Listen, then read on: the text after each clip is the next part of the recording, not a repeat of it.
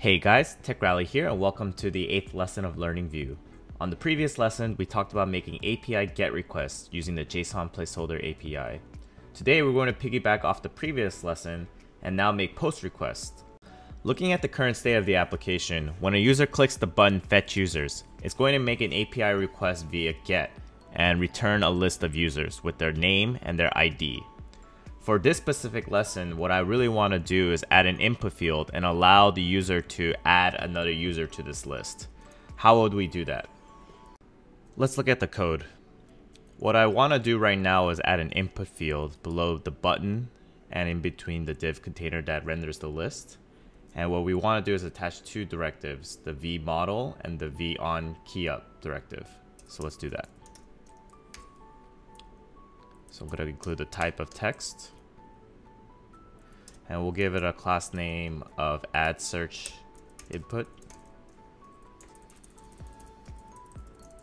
Add search input. And then we'll give it a vModel of new user. And then we'll do an @keyup.enter equals add user. So what add user is going to be is a method function, and the vModel new user is going to be a data variable that we attach to our Vue instance. So if we go back to our app.js code here, what we want to do is initialize the data variable of new user to an empty string. And then we want to use that new user to basically make that submission request. So what we can do is now we can add another function, method function here called add user. And then we could say something like axios.post and use the same URL endpoint here. And what this is expecting is a param of some sort. Specifically, we're going to add the name. So it's going to say this.newUser. And then since it's an asynchronous call, it's going to have you can attach it to a promise and attach a .then like previously before.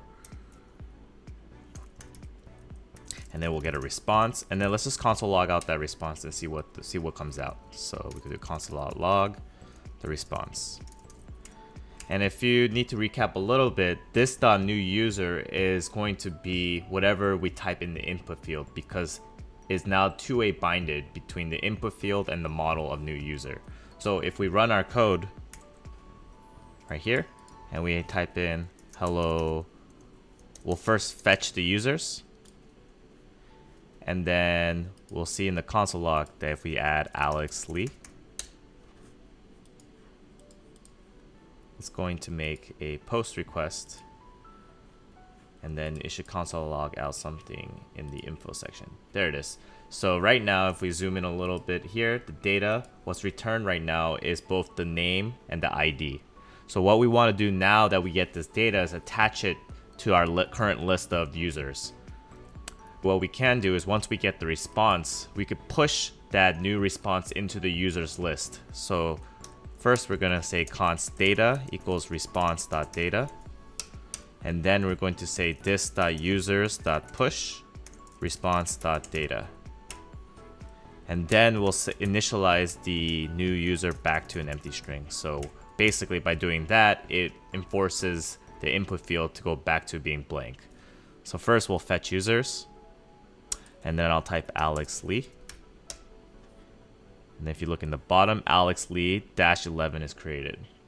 What if we want to give the user some feedback saying, hey, like I acknowledge that you are sending and posting information to the endpoint, but it might take a little bit of time.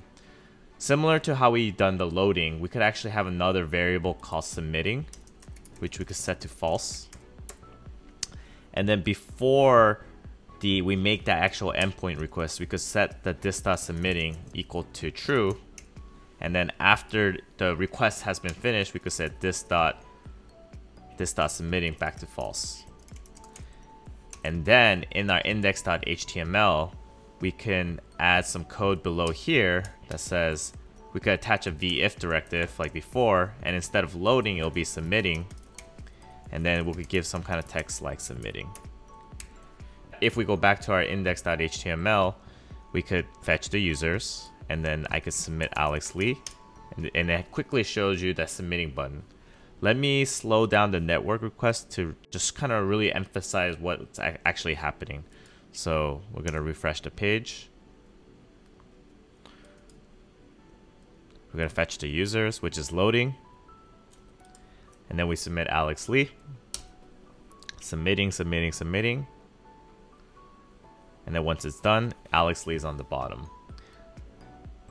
As you can see right now, what we've done is make an API GET request using the fetch users method function. And then we were able to add a user to the list by attaching the add user method function to the input field. I realized I made a minor mistake by defining a variable called data, but not actually use it. So what I'm going to do really quickly is remove response.data here and just pass in the actual data variable that I defined. I hope you enjoyed the 8th lesson of Learning Vue. For the next lesson, we're going to be learning about watchers. See you then.